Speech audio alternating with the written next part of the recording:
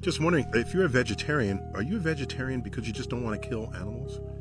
Okay, that's fine. It may be if you live in a home with a basement, you have a humane mousetrap.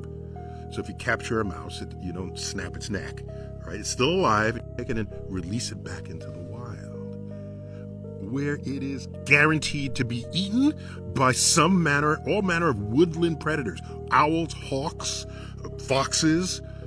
The average life expectancy of a mouse in the wild is somewhere between 9 and 18 months. If you care about animal life that much, the best thing you could do for the mouse is leave it in your basement.